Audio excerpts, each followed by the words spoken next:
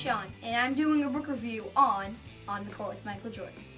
Have you ever wondered about who is the greatest basketball player ever? Well, I can certainly tell you now, Michael Jordan. If you love basketball, this book is the one for you. This book will blow your mind away. This book tells you how Michael overcame learning to deal with the tough issues in life.